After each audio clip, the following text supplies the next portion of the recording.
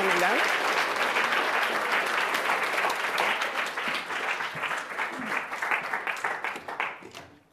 Thank you so much, dear Aunt Charlotte. It is so nice to be here, to be back to Sweden, where I come quite often, because I have had much support from Sweden over the years, and even the woman who first helped me, Anna Runenburg, where is she? There she is. Is actually one of the reasons why we were funded by SIDA and are still funded by SIDA. But also, I want to thank the Tostans Sweden group that has been so supportive over these last years, and Charlotte particularly for all the support and help she's given me over the years, volunteering first at Tostan and now starting Tostan Sweden and leading a very active group here that really has brought much attention to Tostan and much support from many people and foundations in Sweden. I thought about the talk I would give today, and some of you have already heard some information on Tostan before because I've been here several times. So I thought I would start by taking you back to Senegal on a recent trip that I did to eastern Senegal near the border of Mali, very far away actually because of the roads that you take to get there. In fact, it's about 9 hours to even get to Goudiri, the town you see there. But then, once you get to Goudiri, to go to the villages where Tostan works, it's at least an hour or 2 hours into the bush on very bumpy roads. I had not been to this project. We had started 2 years ago, actually, because it really was far away. And I am at Tostan International now. So we do have a Tostan Senegal office in Thiès, Senegal. Tostan International, however, is based in Dakar, Senegal. And so I tried as much as possible to pull out of Tostan, Senegal to allow the Senegalese staff to take over. I used to go all the time out to visit everywhere. I attended all the public declarations to end female genital cutting and child marriage. But I really wanted to go to visit Goudiri because I had heard so many wonderful things and about what was going on there.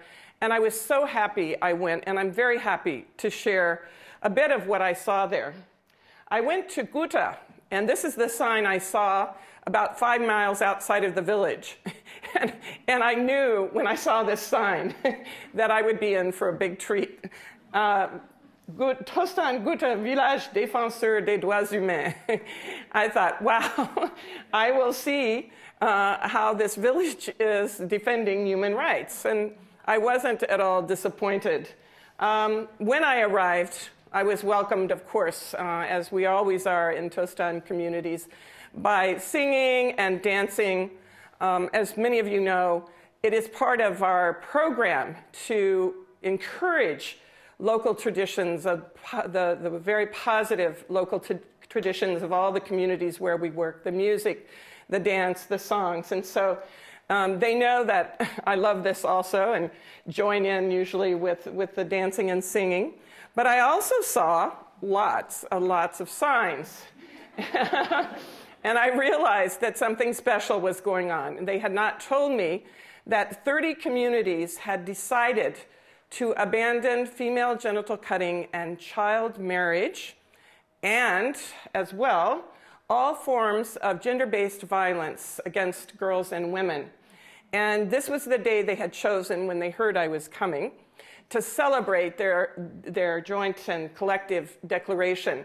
So I found 16 communities, representatives from 16 that had participated in our program for a 2-year period. And I also found 14 communities that were represented who had been adopted by those participating communities waiting for me with a sign from each of the communities and the representatives from those communities. As you can see, the young girls were very involved in this decision. They had been out on a caravan. This is what the T-shirts say. And Dimagu is the name of the program. It means dignity in Pular. And they had been very active in the decision to abandon these practices and as you see, all forms of gender violence, gender-based violence. So it was a very extraordinary welcome that I received when I realized that they were going to abandon these practices on this day. This is the village chief. He started the ceremony by explaining how proud and happy he is that they are abandoning practices that harm girls and women. He explained that many people did not understand the harmful consequences of female genital cutting. They never had ever talked about it even before. It was a taboo subject. But today, he said, people know, they understand, and they also know about human rights. And he said, many people think that men in Senegal or in our communities are against women, but we're not. We just didn't know. And this is something that men all over Senegal have said to me. We just didn't know. No one ever talked about this subject before because it was so taboo. We were told that to even talk about it could lead to being paralyzed or going crazy or death. And this was a superstition that people had around talking about this practice. So he said that the men supported this, the religious leaders all were there supporting this, the children, and of course the women, and the cutters were there also to end this practice. Then Dala Tunkara, she's only 26. I was so surprised. It was the first time in all my visits anywhere in Senegal where I had found the coordinator of the community management committee that Tostan establishes in the communities where we implement our program. It was the first time I found a woman 26 years old who had been elected to lead the community management committee, which has 17 members and is leading men. Now, usually you have women, older women usually, who are head of the women's groups, but very rarely women who are leading mixed groups of men and women. She's 26. She had never been to school. She went through the Tostan program, and she was elected to be the coordinator. And when she spoke, I understood why. She's very dynamic, and she had a whole list of projects and activities that the Community Management Committee had undertaken, had achieved already, and it was very exciting to listen to her talk. Another woman spoke, and this was probably the most exciting part for me because it was new for me.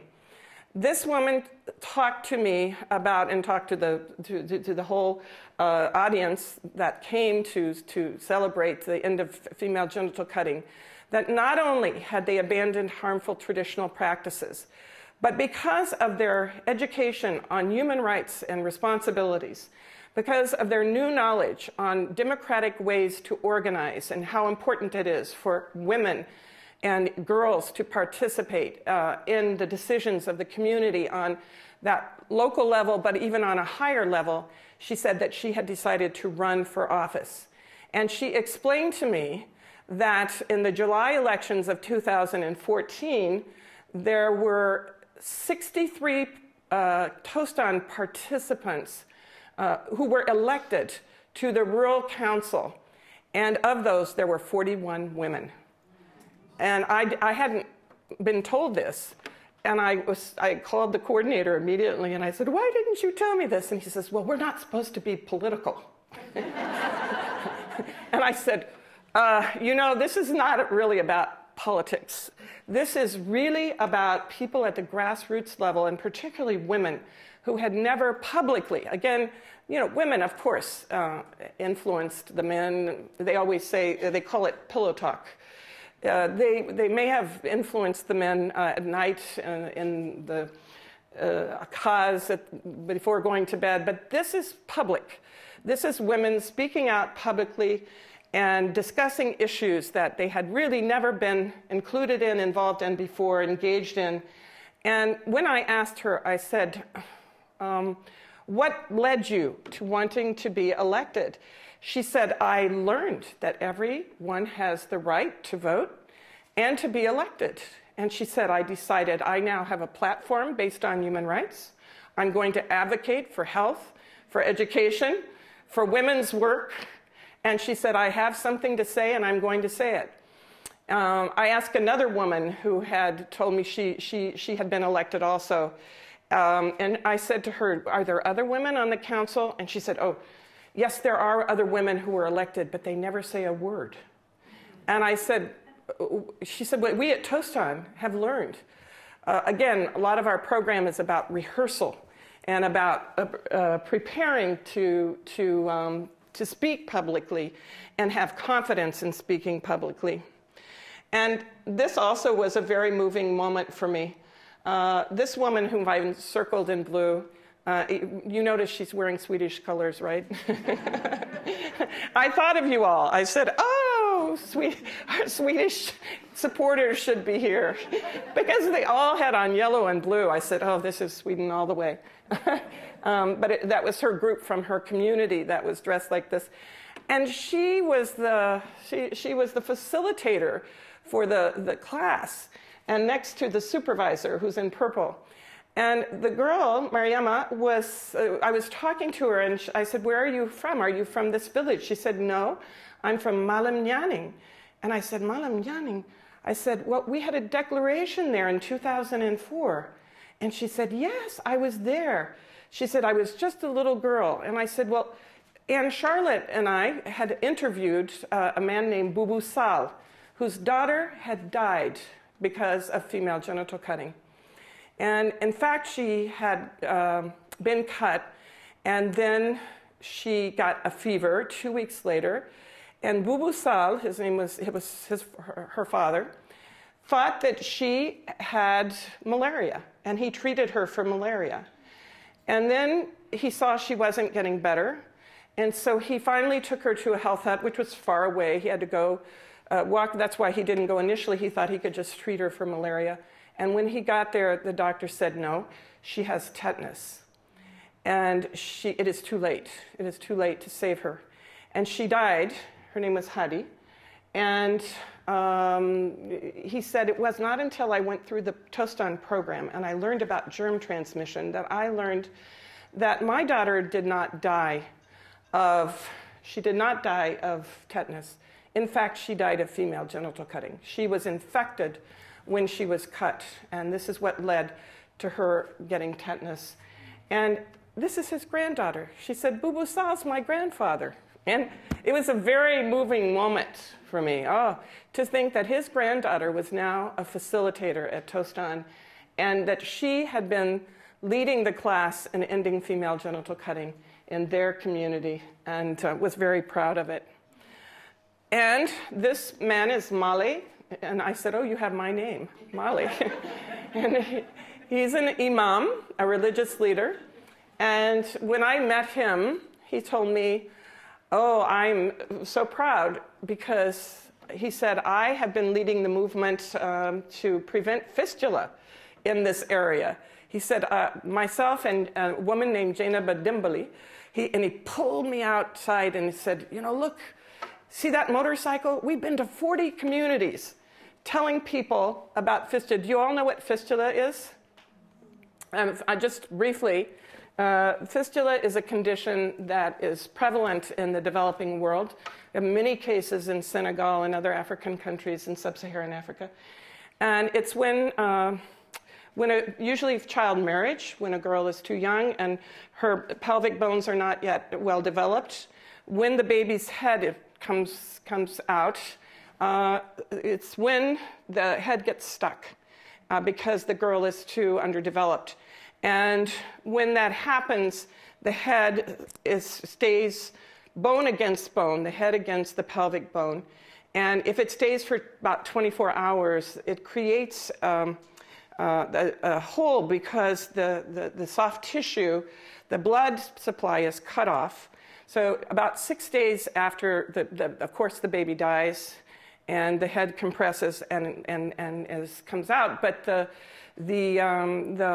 dead tissue then sloughs off, and it leaves a hole between the rectum and the vagina, or between the bladder and the vagina, and so she's incontinent, and you can imagine what this creates for her if she is not healed. The very sad thing is that people have beliefs around fistula. They believe that if a woman develops fistula, it's because she was adulterous. And so she is not only victimized by having this horrible condition, but she has to go live in her own hut. She's isolated, marginalized. I think it's one of the most important projects that Tostan has been involved in recently. We have helped to identify many women who had fistula and have led them to our partner organization, AMREF, who now operates on these women. They have camps. And it's very hard to get them to come to these camps. So this is why AMREF and the doctors in Senegal came to Tostan and said, please help us to get these women to understand that what fistula is, that it's not their fault. And part of the problem was also is these women did not want to come to the operation camps because they were embarrassed, because they were incontinent and couldn't take a taxi. So by just providing diapers for them to wear, it helped them, holding their hands to come to the operations and reassuring them they'd never been in a hospital, let alone had an operation. They were very scared. So Molly was very excited because he had identified 2 women, he said, who had the operation, and he said they're back in their villages now and they're healed. And when we did our work in 40 villages, he said, we let people know this was not at all the case, that these women were adulterous. This was not their fault. And we especially, he said, we will prevent fistula in the future because we are ending child marriage. And it was just very exciting to know that he had done this work. He was an imam, very respected, and that he had decided to become very engaged in this cause. And this was a picture that I love because it shows the different generations, the grandmother and the granddaughter.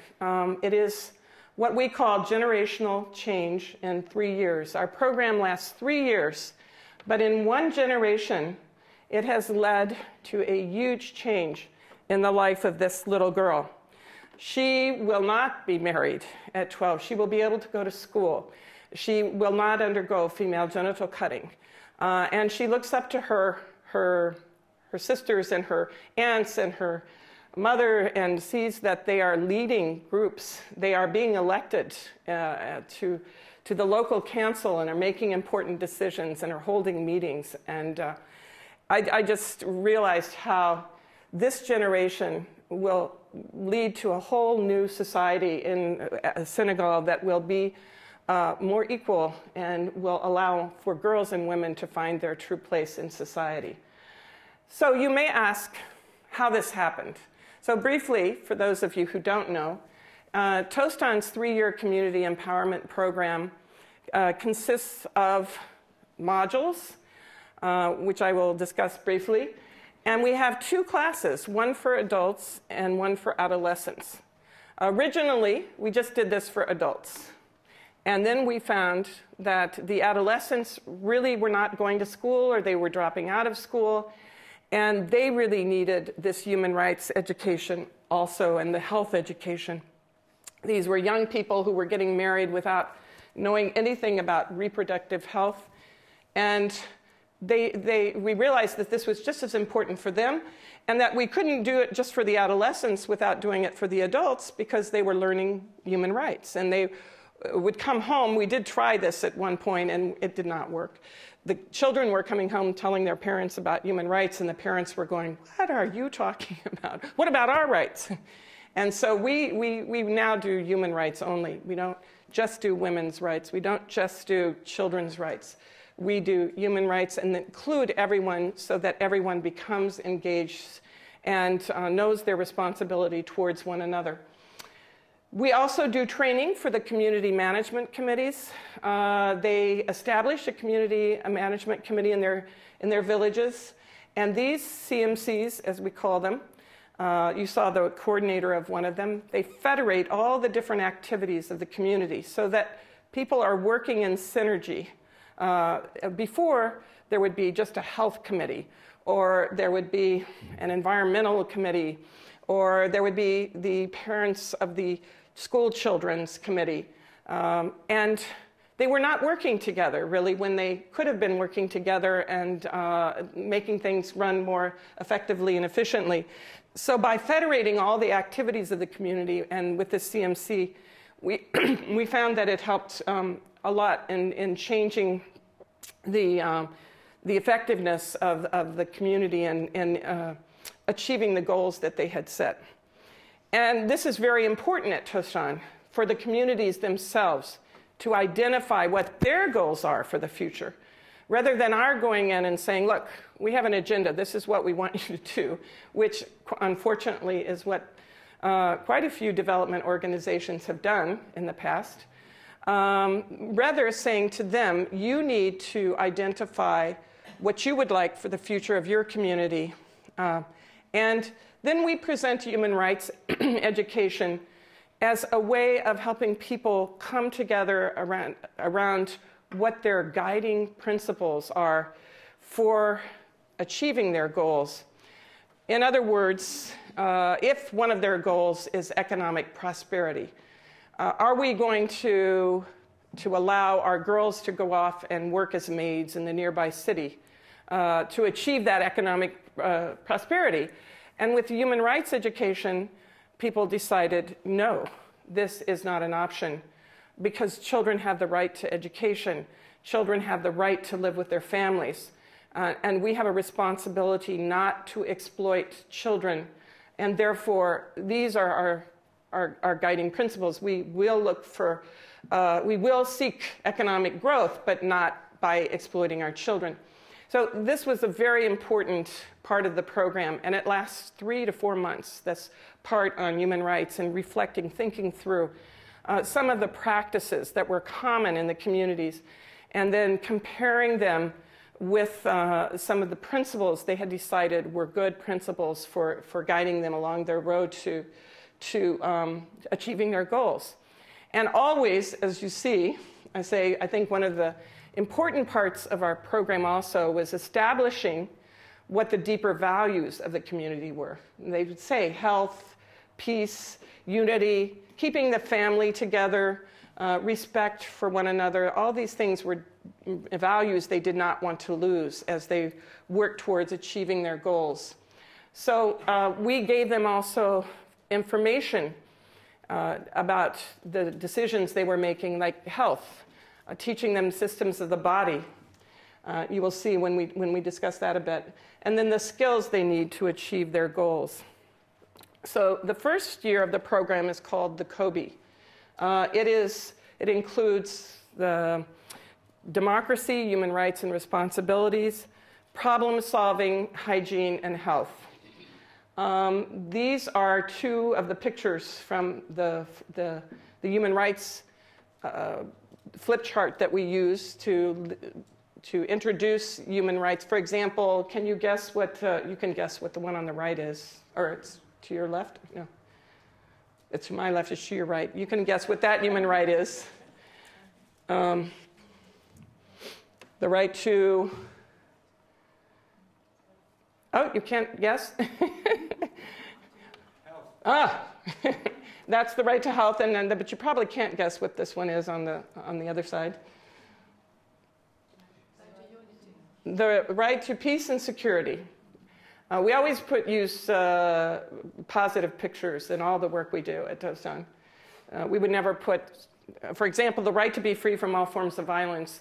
We would never put someone hitting someone else. We would always put dialogue and people discussing and coming to solutions to conflict by dialogue rather than anything negative. And we use these drawings to start the discussion within the classroom and getting people to talk about what does this right mean, and have you ever been a victim of violence, and how did it make you feel? The right to be free from all forms of discrimination. Have you ever been discriminated against? How did it feel? Or have you discriminated against someone, and why did you do that? And people get very emotional, actually, in these classes as they talk about these things. They never discussed them before. And they start realizing this really is not good to discriminate, and how can we together work to stop this discrimination, or how to stop this violence? And this really leads throughout this first year to quite amazing decisions made by the classroom and then the entire community. I'll explain how that works in just a minute. But just to give you an idea of what the people's reaction to human rights, I think some of you have seen this video, but I've seen it maybe 200 times, and I still love it.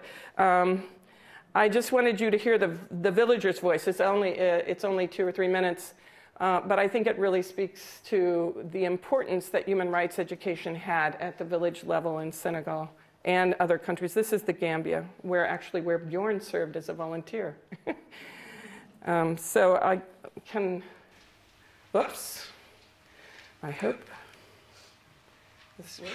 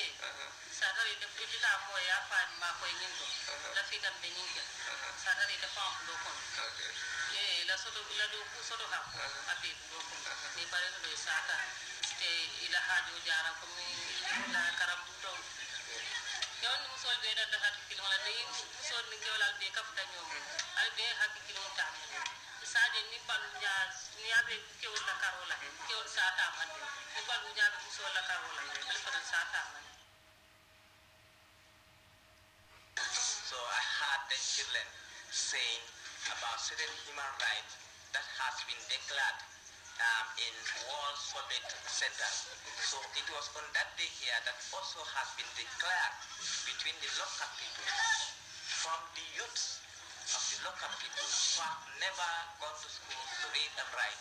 Elders also, there are certain human rights aspects, This is something they have never experienced this before. But today, they know it, and then they are ready to follow, to abide by all. So I'm very, very happy.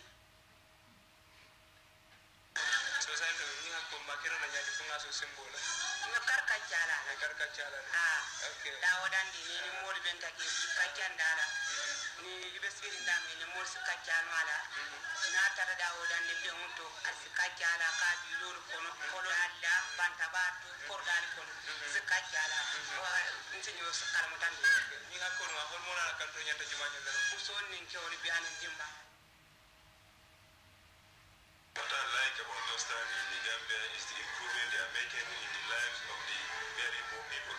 What they are learning from Tostan classes, they are able to practice it. Particularly health, the right of children, the human right, democracy, and where Tostan is not yet intervening and where they are working, you can really see these differences. When we reach the community, before where we are going, you are able to see the difference. You say, really, no, this is not the place Tostan is. But when we reach the actual place, the village, you are able to see the changes. So I really like this about Tostan, because people will need their own development, which they can sustain on their own, without asking the government or NGOs or do this, do that for me.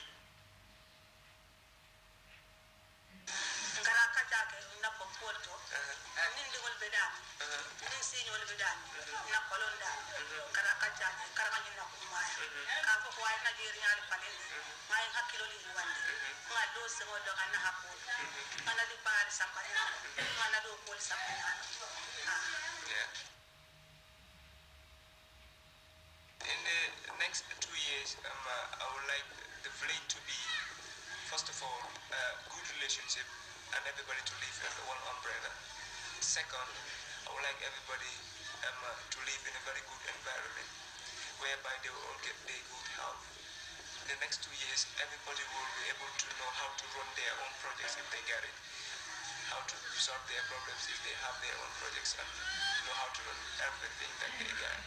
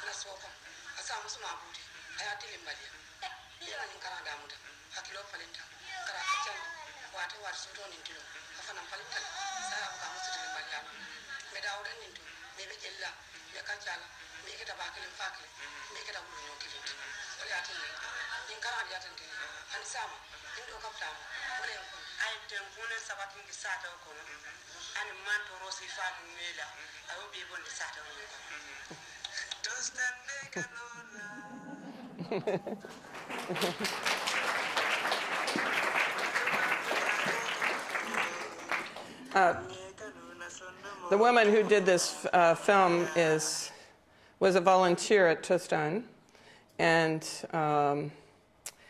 it was an amateur film. She had 30 minutes because there was no electricity in the village, and so she rushed in and asked everybody about human rights. But it's one that we've used everywhere and that people really enjoy because it's the voice of the villagers themselves. As one woman said, it makes our lives easier. You know, that's hard to measure. That's one of the problems we have, is how to measure empowerment, how to measure those intangible things, but that are so critical to the lives of the people that you work with. In the second part of the program, it's called the Aude, which is a Fulani word that means planting the seed. Then people learn literacy, math, microcredit skills, and management skills.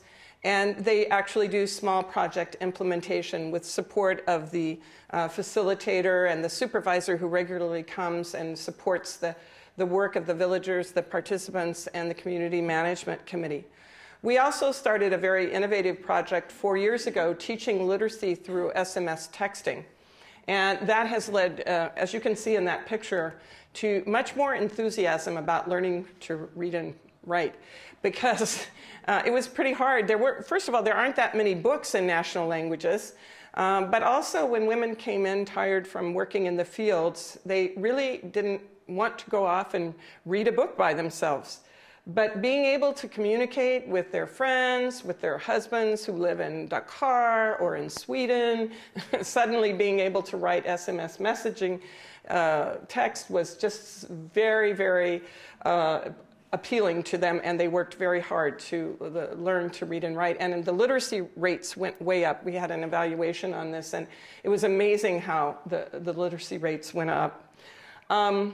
They also use this for health, for finding out if the health workers were there when they needed to walk long distances. It helped them in so many ways, pricing vegetables at the market, or even when there were bushfires or other problems. They would alert other communities about things that were going on. So this turned out to be a very important part of our program. We have continued with our program by adding other modules to the 3-year program.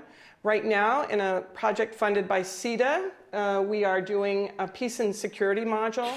And in that module, we are particularly emphasizing the important role of women in conflict resolution. We noted that many of the negotiators and mediators on local and regional level were always men. And so we worked to train the women to become very active in conflict resolution at all levels. And this program has led to an amazing number of conflicts resolved at a local level. And as you know, this is a critical time in West Africa where there are all kinds of influences from, I'm sure you've heard about Mali and the fundamentalists and the problems that are existing, and how we believe that this type of education will really help to prevent conflict going to a much higher level, and if they can resolve these conflicts at this local level, it's going to be really important, particularly in the future, for prevention. We also have a new module on reinforcing parental practices. One of the things that we learned in doing participatory research with our participants was that women knew almost nothing about ways to help prepare their children for going to school. As you know, that in the villages where we're working, where there are very few resources, often life is a question of survival.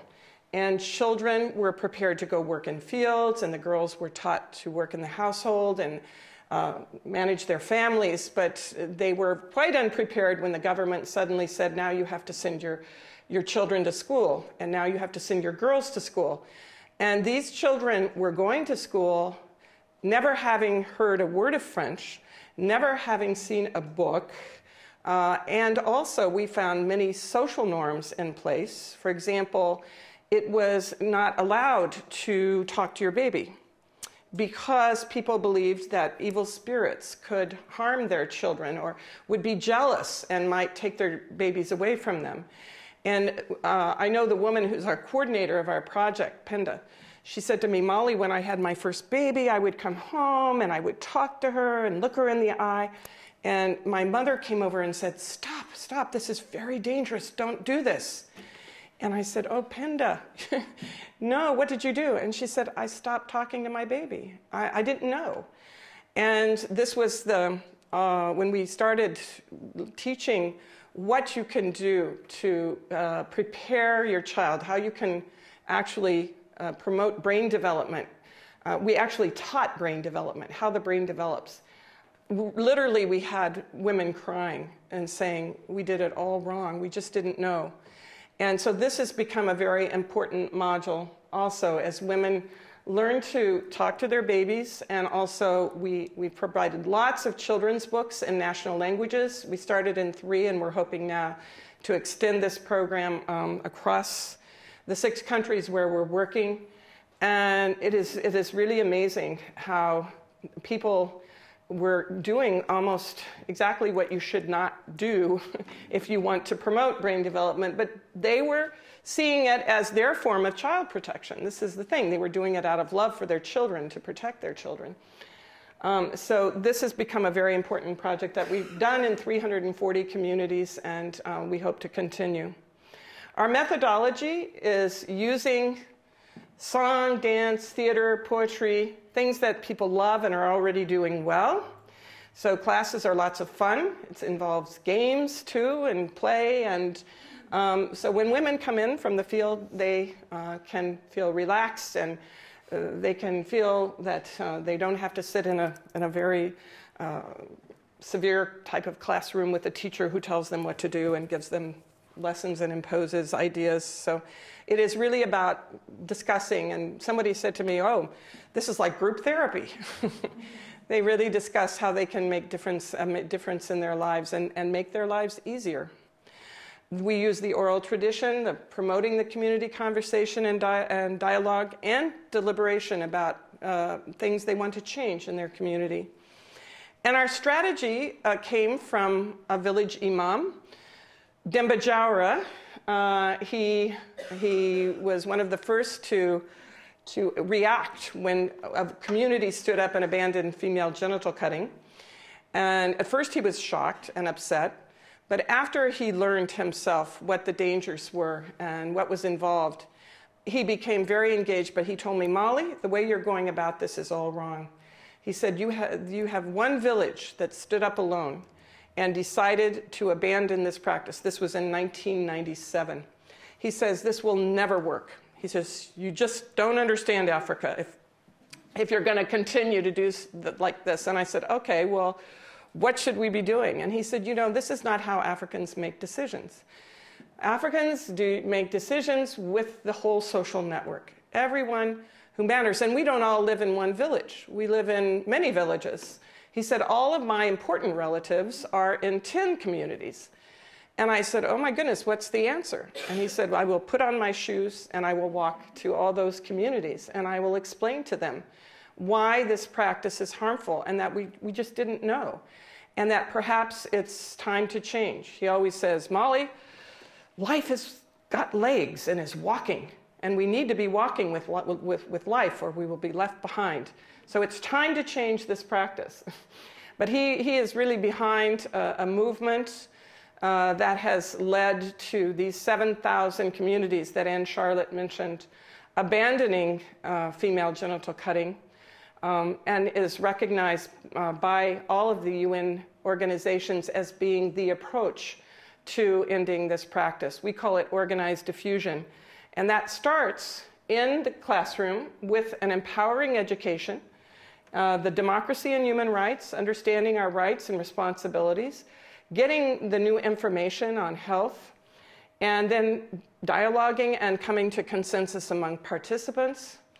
Then each participant also adopts a learner, and each session is discussed with another person in the community, which they adopt during the program.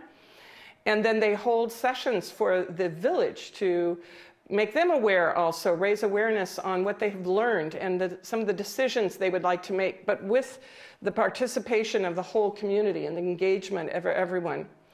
They also hold inter-village meetings. Tostan helps them to organize them by giving transportation money so people can attend and discuss together some of the decisions that people are making. And then these famous declarations. Somebody said to me, oh, isn't that just a publicity stunt?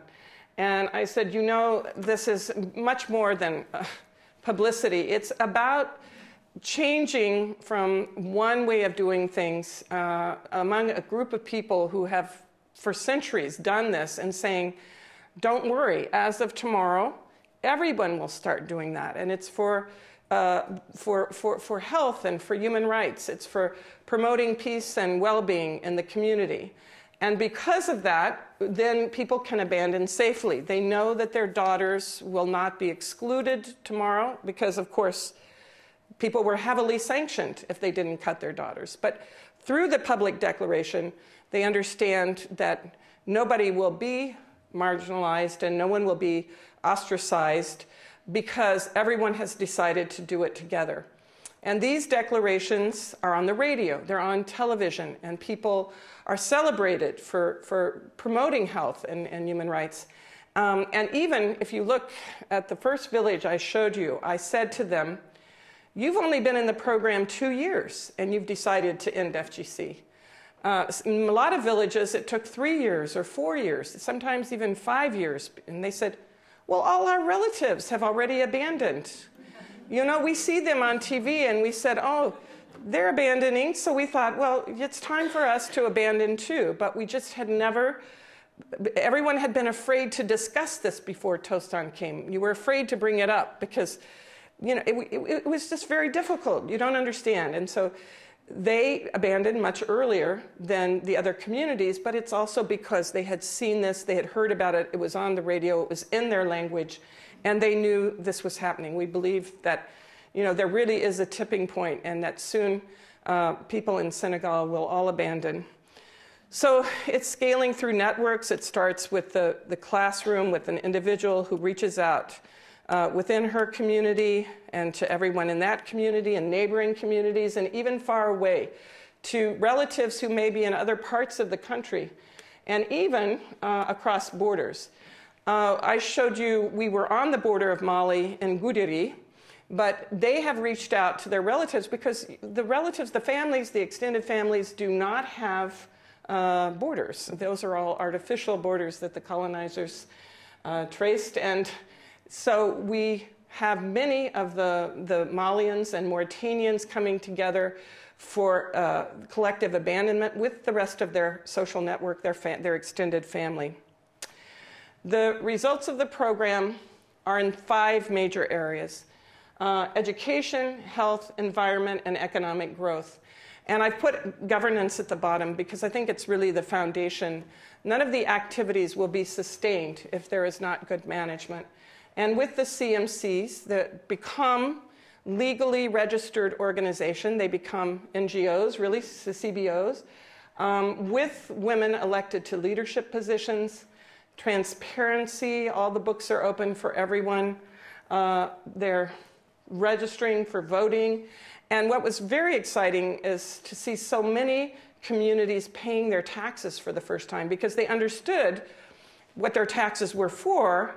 But so now they're lobbying for services because they say, look, we paid our taxes here, so now we deserve to have health services. And they're actually using this to leverage getting the services from the government.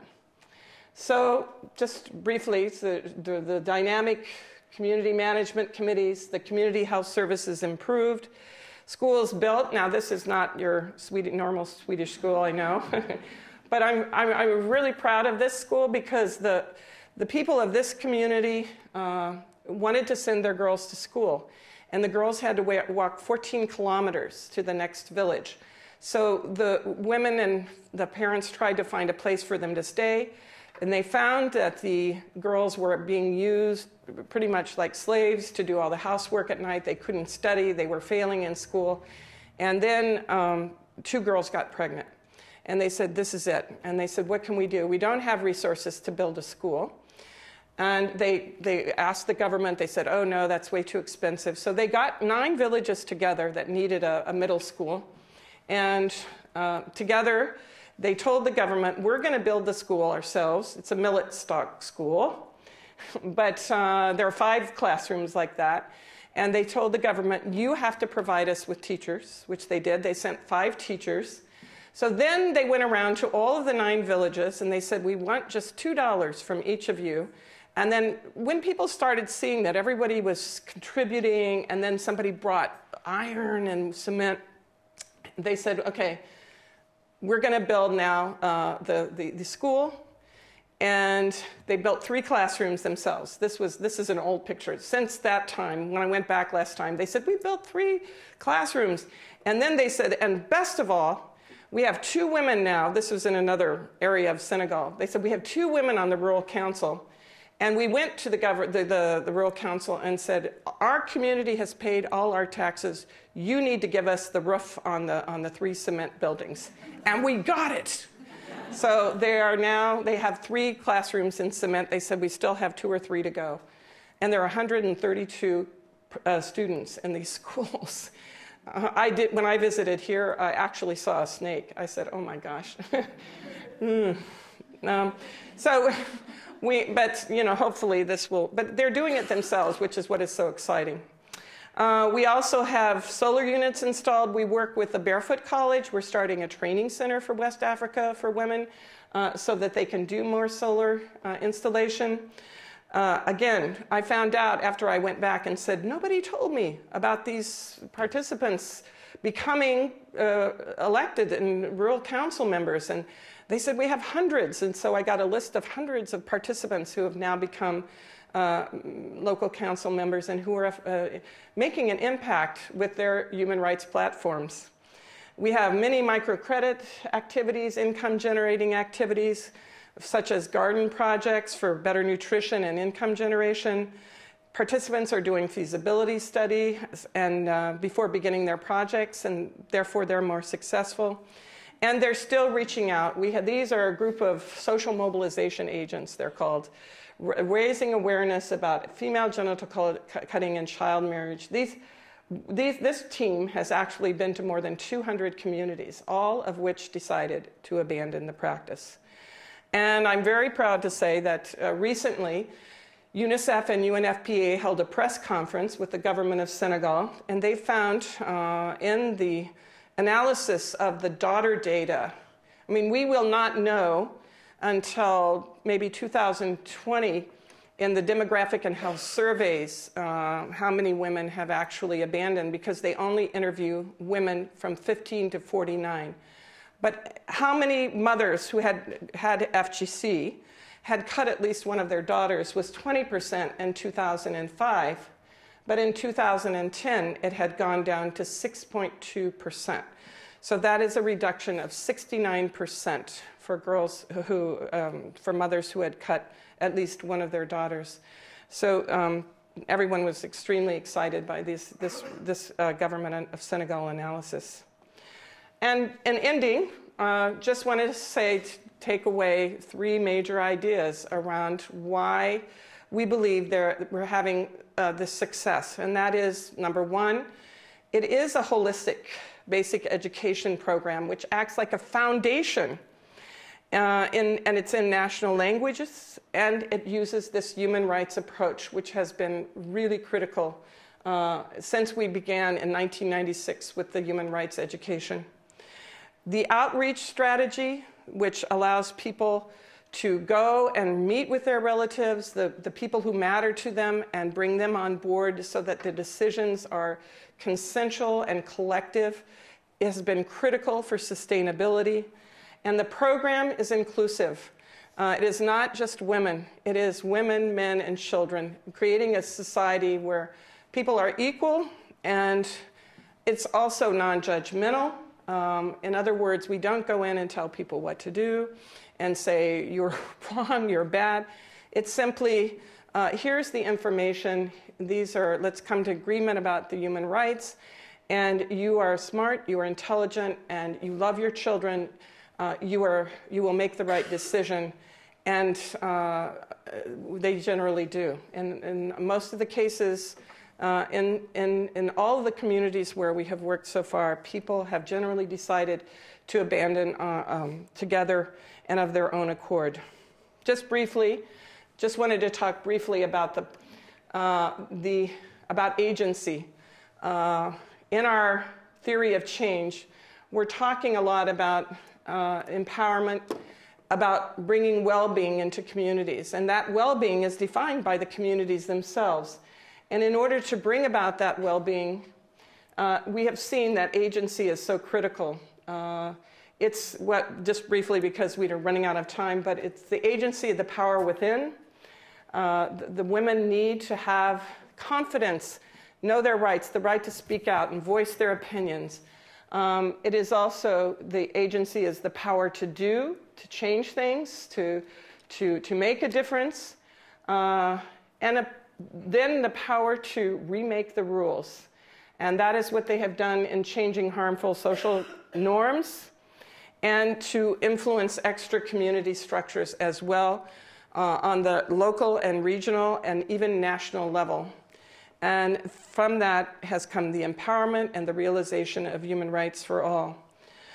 So I would like to thank all of you, and particularly Tostan Sweden, SIDA, UNICEF Sweden has supported us in the Gambia, Postcode Lottery Foundation, Radio Sweden, Malin and Leonard Philipson Foundation, the Bert van Kantzau Foundation, Tom Group, and many other individuals who over the years have been behind us when times were very difficult, and that has been really important to all of us at Tostan. I want to thank you all.